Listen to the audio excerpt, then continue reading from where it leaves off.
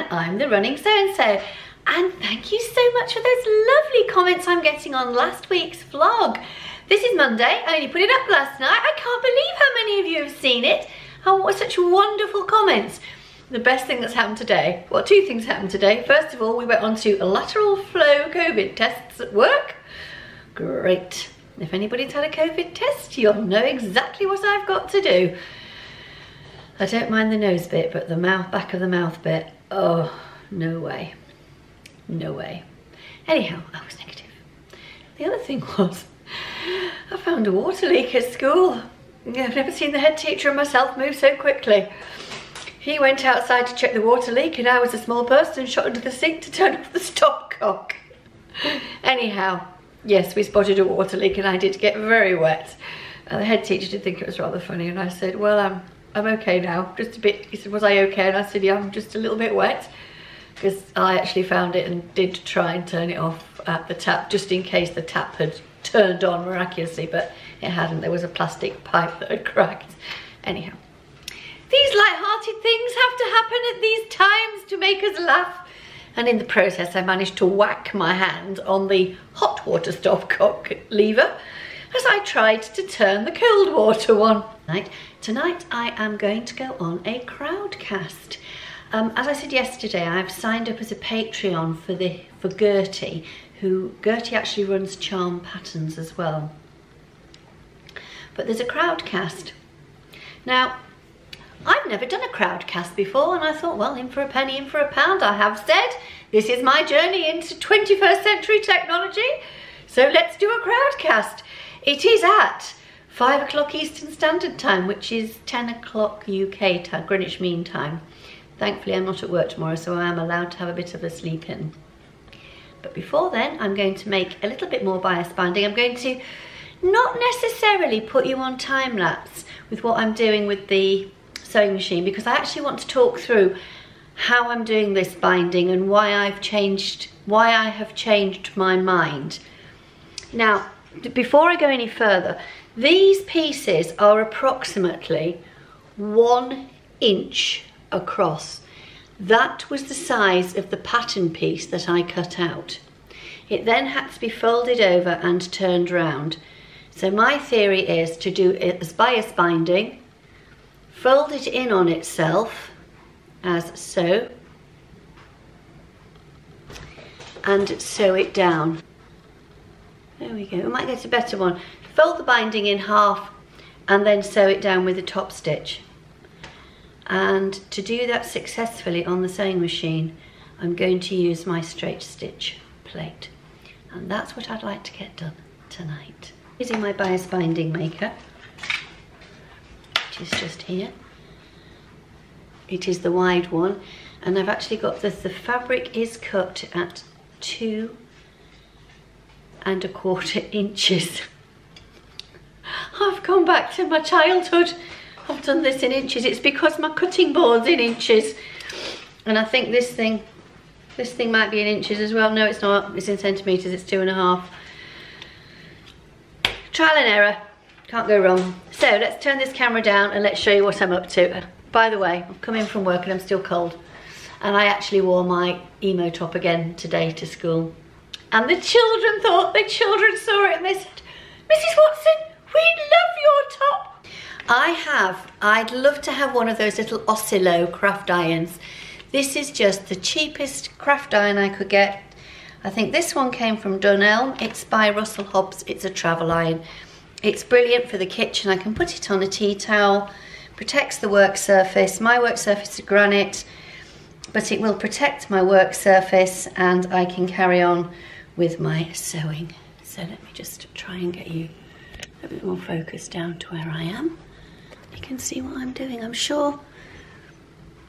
Well, I do hope that all these demonstrations and all this sewing, practical sewing that I do is what you want to see. Let's think, if I'm doing a YouTube vlog, I need to show you what I'm doing. There we go. So what I've done is I've fed it through and I've used this. Lots of people have got different, an awl is a name for it, a pointer. I call it a stiletto. That's what I was taught when I was doing embroidery in school. because I have an A-level in embroidery. I think I might need to move you a bit closer. Now, I wish to goodness I'd actually ordered the binding ready-made from Atelier Brunette. I think it would have been an awful lot easier. I've had it said that I'm very patient by one or two people. I've had to learn to be patient. Patience isn't something that comes naturally, but I have persisted at being a patient person. Please may I apologise for the background noises. That's Poppy growling at Maggie, and I don't know why she's growling at her. Cheeky dog.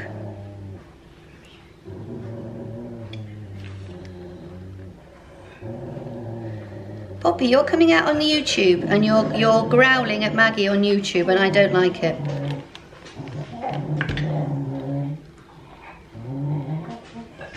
It's not how to make friends and influence people, Poppy.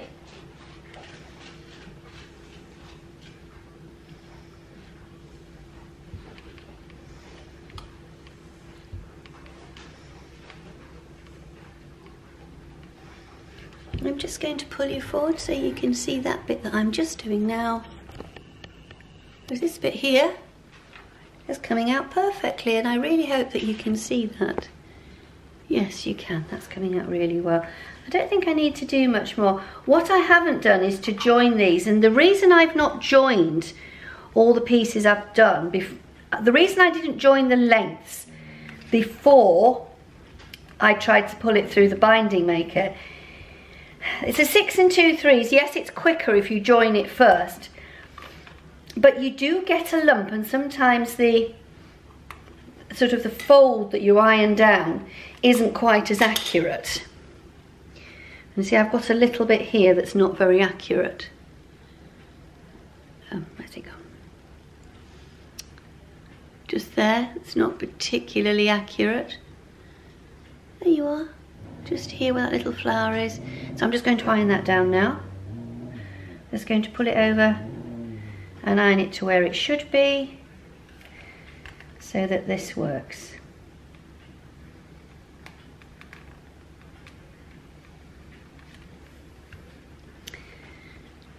I've got 2 more shorter pieces should I need them, but I don't think I will. I'm going to put this longer one through.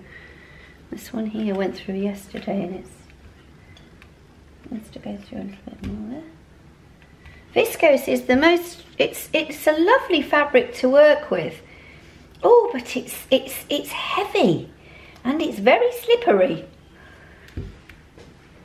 Right, let's see if I can show you this one again without burning my hand as I do it. So it goes into the fabric goes in to this wide end here. It's a knack, watch it take forever to go through just because I'm now filming it. And you use the little pointy bit here, goes in this gap here, where it is now, goes in that gap, and you pull it through, and eventually, it's come out the bottom. And again, use the little pointer to hold it down. And as it comes through, it should take the shape of the binding. But oh, there we go.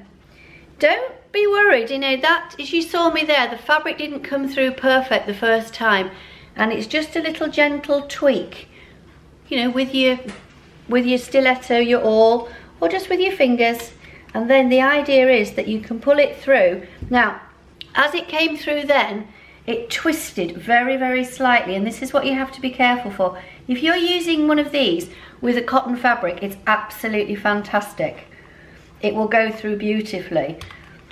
But this viscose, and it's now come to the end of my tea towel, which is my makeshift ironing board. One thing you will realise with me is that I do make do. And quite practical. I've had to learn to be. I remember once with these wrists that I talked to you about a while ago, I went to the doctors, and the first time they were like, we don't know what you've done.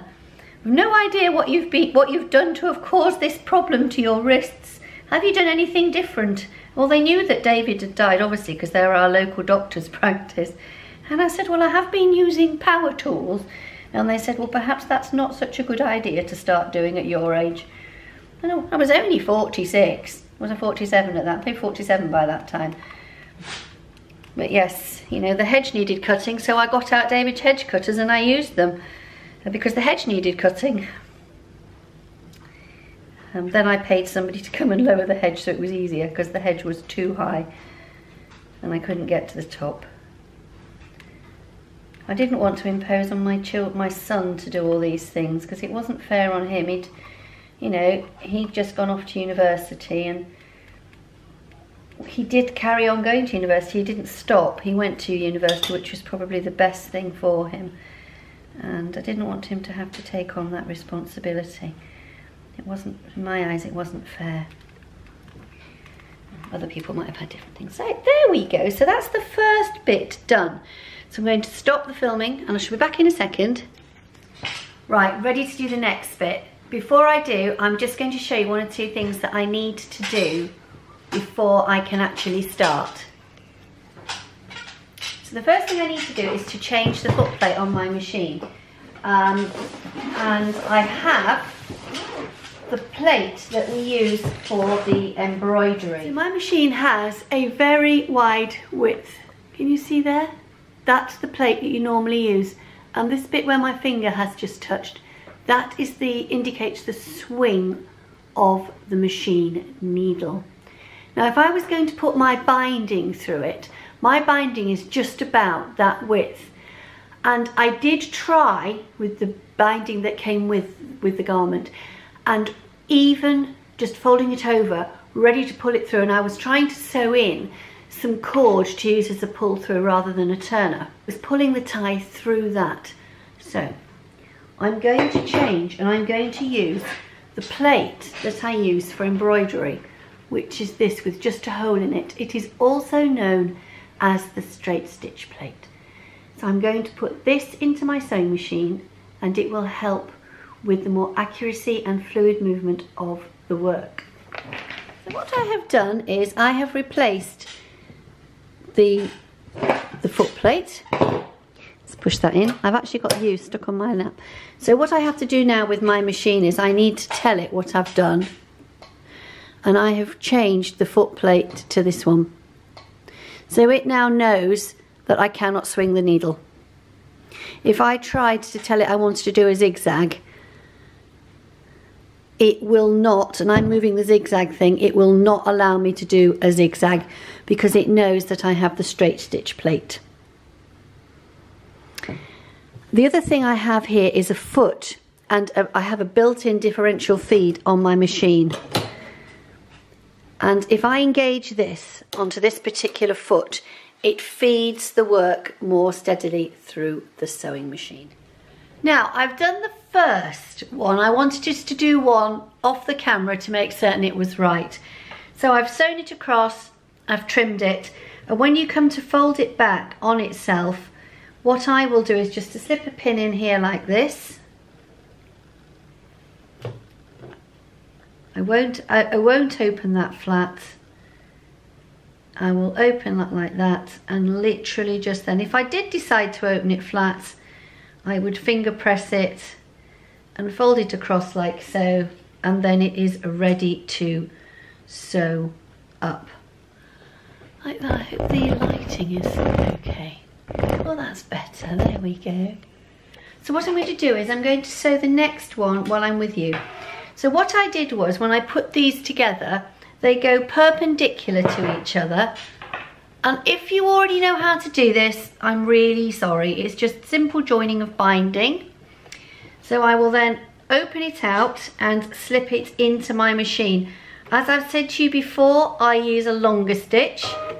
Sorry for my hands being in the way. I'll just move the camera around so you can see a little better. Oh, it's all right. There you go. Sew across. Slow and steady is the way always. Always slow and steady. Straight across. Quick finish. And before I trim it, I will check it. It's fine. They do go out of alignment slightly, but do not worry, because you still have the material there to actually even off.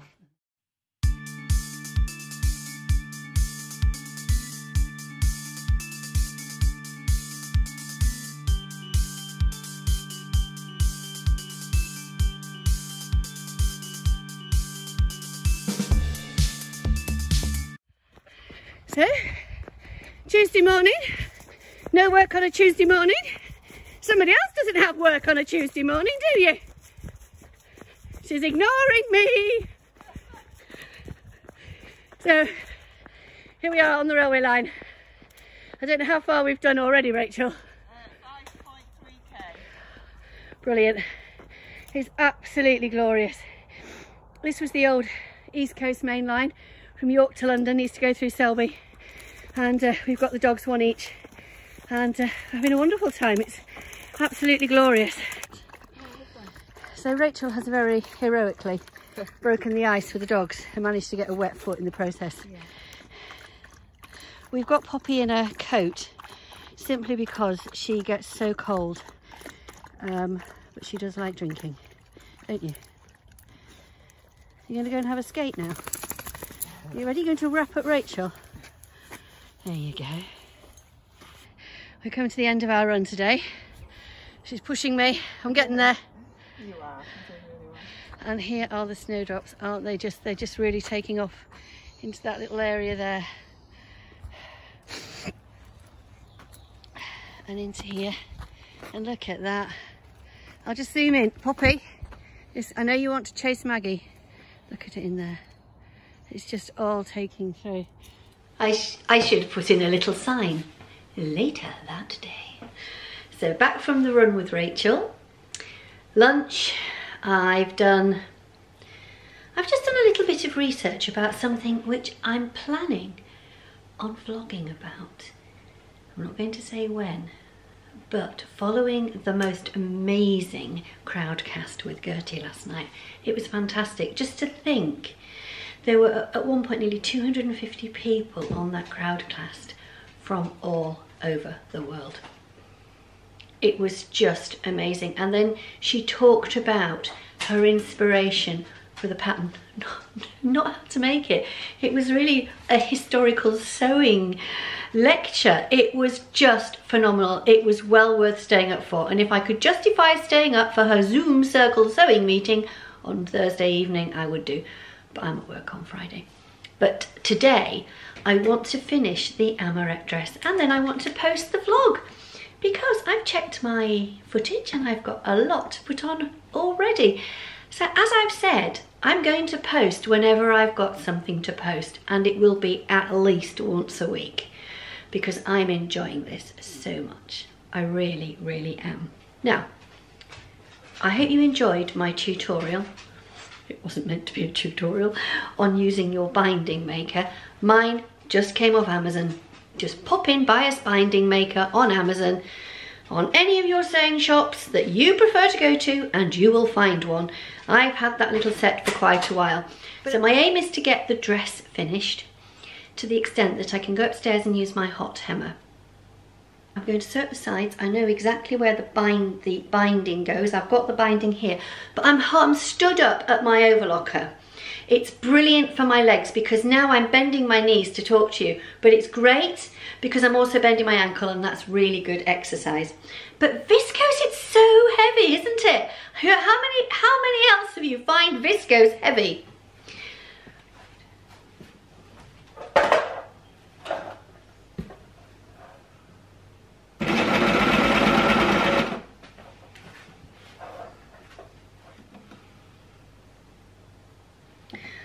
I'm going to say it again, it's slow and steady all the time. You're slow and steady, you're less likely to make a mistake, less likely to cut the fabric unnecessarily. And just to reiterate why I'm using the overlocker, it's because it's a viscose. It is fraying. I don't know if you can see that. Let me just try and zoom you in a little bit. It's already fraying at the edges here. I didn't want to do a French seam. I wanted to use my overlocker because I want to get much more efficient at using it.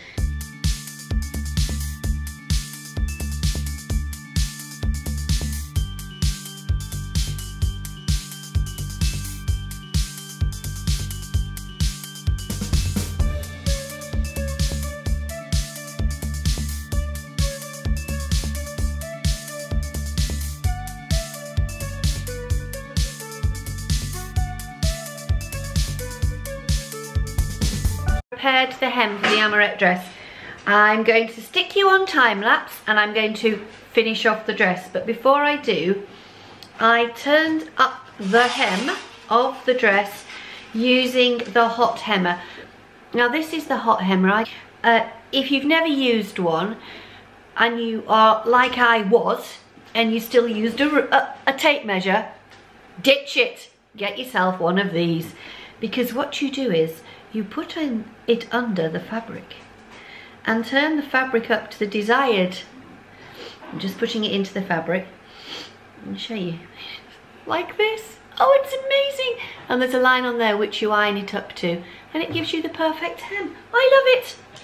I absolutely love it. This one is by Clover. As you know, I adore Clover. And I think Prim do one as well. So I have turned the hem up and I've turned it over twice. But before I do that, I'm just going to show you one of the best things about my sewing machine. What I like about the Bernina is the free arm, and the free arm is here. Look at that, I've got the camera in my hand, but you can see the area here, and the idea is that you can sew a cuff. I should put the cuff back on in a minute, but before I start, I've still got the stitch plate with the hole in it. I need to remind the sewing machine that it's remembered that I've still got the stitch plate with the hole in it. I've put the stitch length up and I have the differential feed engaged into the foot, like so. And it will, you can sew it round just in one straight big go. So what I will do is I will do this one in real time, and this is the reason why I went Bernina. It's all the Berninas do still have this amazing free arm. The ones I had in school had them, and my mother's Bernina 801 record has one. That sewing machine that was my mother's bought in, oh, when was it bought? 1980, no, 1980, because mine was born in 79, and it wasn't long after that my dad went out and bought one for my mother as well, because he wanted me to have the Bernina 801 and I wanted the Elna Lotus. And that machine is still going. I lost my mother in 1995 to, oh, thank you sewing machine, I didn't ask you to stop. In 1995 to pancreatic cancer. And my dad gave her sewing machine to the daughter of some friends of mine, which I thought was absolutely lovely.